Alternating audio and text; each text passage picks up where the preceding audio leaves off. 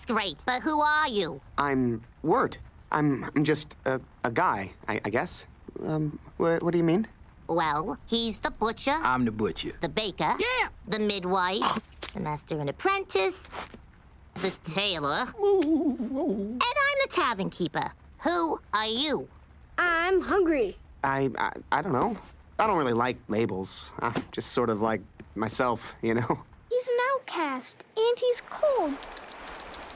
Feel these cold feet. No, he's supposed to be cold, Greg. He's a frog. But he's our frog. Well, he's not my frog. Or she's not my frog. We don't really know its gender. I just wanted to have fun, change the world, and make it a better place. But I just made everything worse. Why don't you ask Sarah out first? That way... No! Ugh, why did you have to take the tape? My life is crumbling all around me. Okay, Captain Wirt, do you know who's singing? I don't know much of anything anymore. Oh, did you know that dinosaurs had big ears, but everyone forgot because dinosaur ears don't have bones? No, I didn't know that, Greg.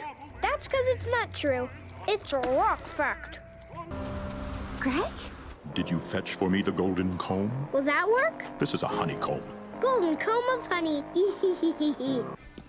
Hey, so frog hunt? Huh? I keep hearing ribbiting around town, and I think it's the last frog of the season. No, I just want to wallow in misery.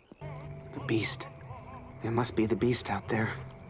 The obsidian cricket of our inevitable twilight singing our requiem. Yeah. Must be a really fat cricket. Kids, really, get down from that wall. That's it. That's the end. Oh, darn it, no. I mean, come down this way. Ooh.